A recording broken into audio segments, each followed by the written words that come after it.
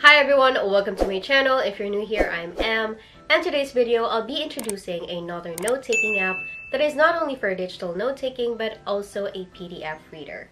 It's an all-in-one study tool, and this is Flexcil. So if you're interested, please keep on watching. Before we start, I would like to thank Flexcil for sponsoring this video, and please stay tuned because at the end of the video, I'll be listing down the pros and cons of this note app. So now let's head on to the video. Flexcil is compatible with iPhone, iPad, and iPod Touch with OS 13 or later. It also supports Android 8 and up and Harmony OS. The app is free to download but with in-app purchases. Now let's open the app and get to know the good features. The homepage has a clean UI design which feels more like a professional or office type of note app like MS Word, if you know what I mean, unlike in Collanote, which is on the cuter, girly type kind of note app. Anyway, moving on, down here is the store icon where you can purchase planners, and the Flexcil Standard, which is a one-time purchase to unlock the following features. In the settings icon, there's the information about Flexcil, and here are their social accounts that you can follow. Next is the general settings. Under the data management, you have an option to clear cache. You can also keep your iPad awake while using the app, and an option to recover file list. I'll be going through the other settings as we go on in the video. Now let's go over to the left side of the homepage. You can see here the search tab, the documents, the trash, and the files tab. You can also log into your drive, and down here are your recent files and your favorites section. All your notebooks and notes and PDFs are shown in this tab and also are organized per category. On the upper right corner, you'll see the icon where you can select files to be merged, which is a good thing if the files are of the same topic. Then you can duplicate them, move to folders, export, and delete files. The blue plus icon is where you can add new folders, edit the name of your folder, and choose colors from the presets.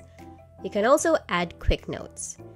And to create new note, tap the plus icon again, and you'll be choosing from the few decent cover designs available, or if these are not to your liking, just choose not to have a cover at all. Then for the templates, there are very few to choose from, unfortunately. There's just the basic and the standard paper styles. You can also choose the paper orientation, whether portrait or landscape. Beside that are the three paper colors available, the yellow, black, and white. And don't forget to name your notebook, then hit done. Now onto the main toolbar. You can move your toolbar on the four sides by holding or tapping this icon here.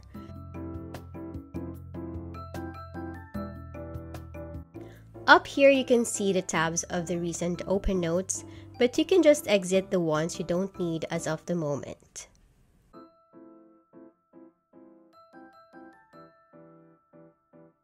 There's only one type of pen in the pen tool, and that is a ballpoint.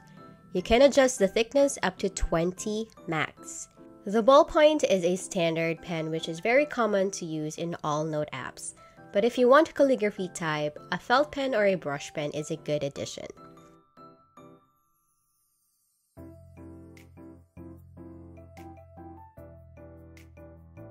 You can draw a straight line by holding for a second or two, but if you want to continuously use straight lines, let's say for drawing graphs, you can enable the straight line option. You can see that the icon changed. A ruler is added beside the pen, so this indicates that the pen is only for drawing straight lines and you won't be able to write but just draw lines. You can choose the line type, whether a solid line, a broken, or a dotted line. There's a bunch of colors to choose from. You have your standard colors, you can add colors from the palette, or even type in the color code that you want. There's also the eyedropper tool if you want to choose from within your page, and also delete the ones you dislike. Then we have the highlighter tool. There are two types of highlighter, the box one and the round tip. You have the pen thickness up to 40 max and adjust the opacity. There's also a straight line option, same function with that of the pen tool.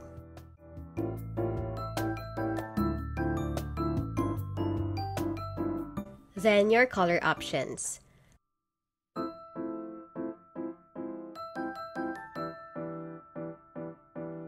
As you can see, these are the default sets for each pen type, but you can add more if you want to or delete the ones you don't need. Next is the eraser tool. You can choose the thickness of your eraser up to 50. If you're on the single page view, you can clear the whole page, and if you're on the 2-page view or 4-page view, you can select a certain page to clear. You can also erase the pen or the highlighter only, and there's the option to auto deselect, which will automatically go to your previous tool. I kind of dislike this option, so I always turn it off. The next icon is not a ruler tool but a shape tool. This auto-perfects the shape you want, but it doesn't recognize heart shape or other not so basic shapes.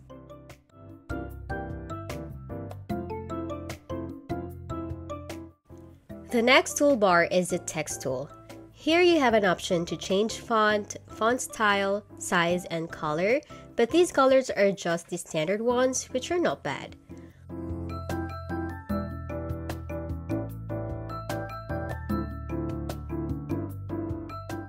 Once you deselect your text box, you won't be able to go back to edit, so what you're going to do is select your text using the Lasso tool. You can just tap over your text and tap the letter T in the option. So going back to the Lasso tool, you can choose between the rectangle or the freeform to select the pen or highlight image or text box only, or any of the combination you want. You can change the color of your text, copy, delete, or move your selection, but there's no option to convert your handwriting to typed text. To insert image, tap the media icon and you can add photos from your camera or your gallery and resize, crop, copy, delete, and move your images.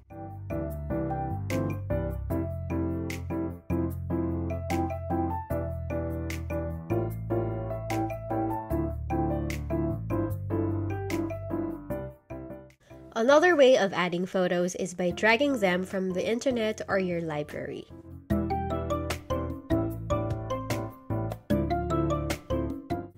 If you're sharing your screen in Zoom meetings or online class, you can use a laser pointer, which you can customize the color. And if you don't like the laser line, you can disable and just use the pointer only. The audio recording is very helpful in note-taking. In the settings, you can enable the option to sync all your notes on multiple documents during recording. You can also adjust the playback speed. You can also merge notes during audio playback into existing sync data and the note replay to sync audio with your notes.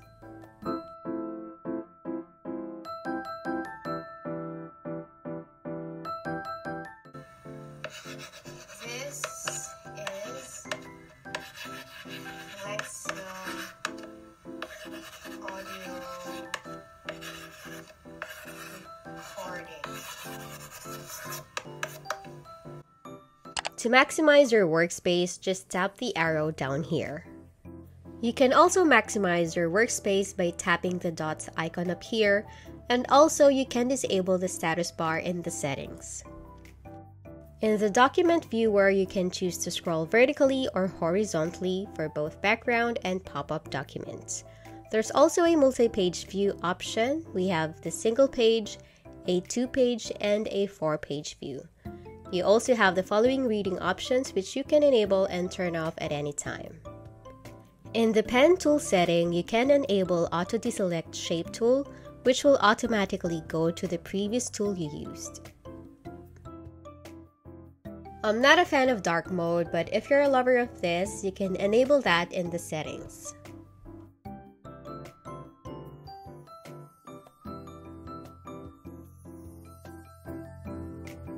When using the gestures in Flexcil, you can either use your fingers or your iPad pencil. First, you need to activate the gesture mode by tapping the blue pen here. The settings for the gestures is in this icon where you can enable capture annotation. There are two ways to select your text. One is by drawing a bracket. This is not just any bracket, but a slightly bent line like an open parenthesis. And from here, you can choose to underline with color or use the highlighter. There's also an option to copy your selection and bookmark them. Another gesture to select is by drawing a circle around the contents you want to highlight. Same options as before. There are also two ways to capture images and texts. One is the L gesture. Draw an L on the corner of the contents you want to capture, and from there, adjust the size of your selection.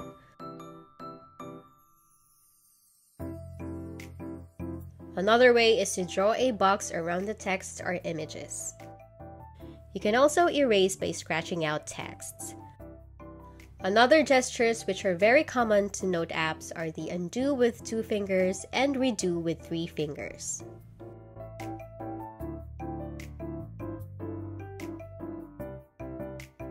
Since we're talking about gestures, let's head on to the next feature, which is one of the highlights of Flexcil, and this is the pop-up document or pop-up note.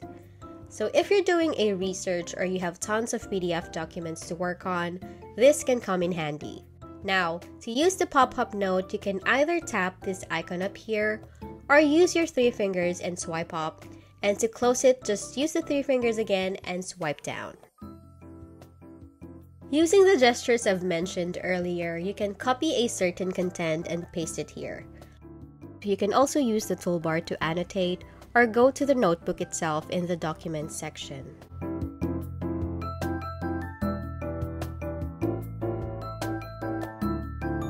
Another way is to drag and drop your selection. If you've noticed, links are created for both the original source and the duplicated one. This is an easier way to navigate or track the original PDF document or the notes with the duplicated content.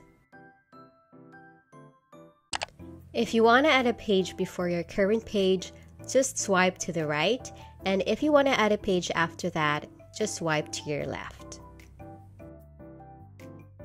The icon on the upper right corner is where you can see all the pages of your notes or your PDF documents, the outlines, the bookmarks, the pages with annotations, drawings, and links.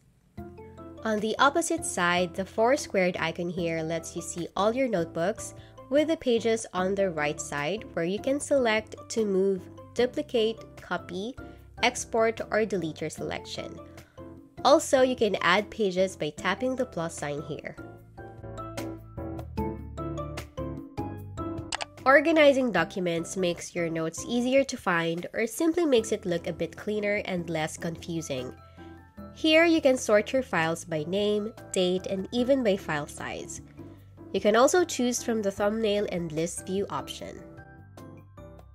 Flexcil also has their own digital planners, and here is their standard one. This kind of looks like the Hobonichi planner, which is a Japanese style journal. If you're a minimalist, this will do, but if you're more on the collage, cute sticker type side, you can still work on your creativity here, or import your own digital planners. They also have a very simple productivity stickers available in their sticker book, but you can also import your own stickers or get them from the internet or gallery.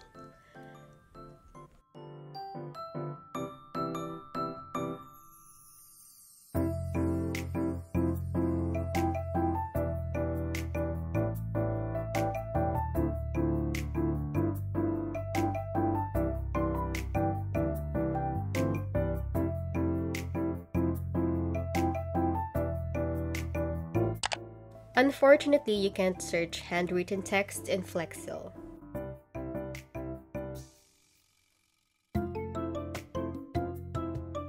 In the Trash tab, you'll see this icon where you can restore all your deleted notes from the trash bin, and at the same time, you can delete them permanently. Exporting as PDF file is also one of the highlights in Flexcil. This is not the usual export option that you see in other note-taking apps. So you have 2 options. One is to export as a flattened PDF, which is a read-only type, and there's the editable version. You can export a PDF with editable annotations, images, text boxes, handwritings, and page background. You also have an option to add cloud storage and choose from the list. Unfortunately, there's no syncing and auto backup, but you can back up your data manually and restore data. So overall, the writing experience is the same as Nebo, which is very responsive and feels very smooth. This is definitely better than many other note apps, and if you want to try it out, the link is down in the description box. Moreover, here are the pros and cons of Flexcil.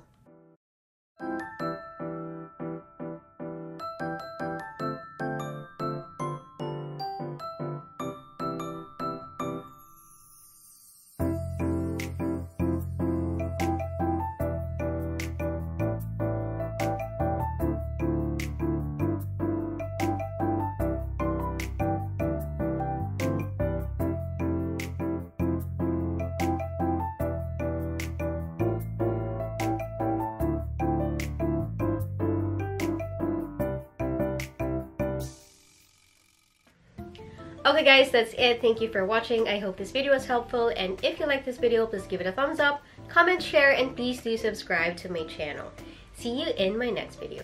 Peace.